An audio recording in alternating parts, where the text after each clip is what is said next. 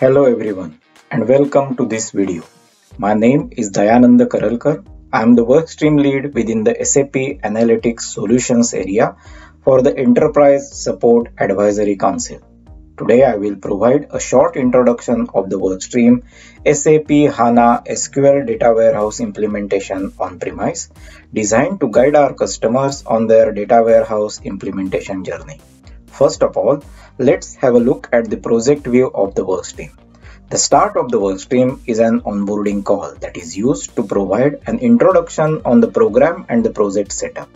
We will also assess the feasibility of the workstream for the customer and agree on the number of participants for the sessions that will follow in the next phase. The next phase is the execution phase.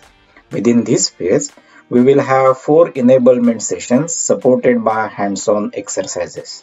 The first session will provide overview on SAP HANA Access Advanced Architecture, also known as XSA, and common design patterns for data warehousing.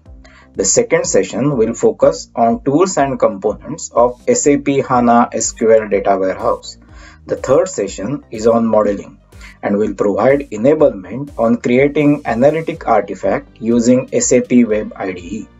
Fourth session, we will address any open question and also demonstrate consumption of the analytic model using SAP Analytic Cloud. After completing the execution phase, we plan for a wrap-up call to evaluate everything we did in the workstream and present the results.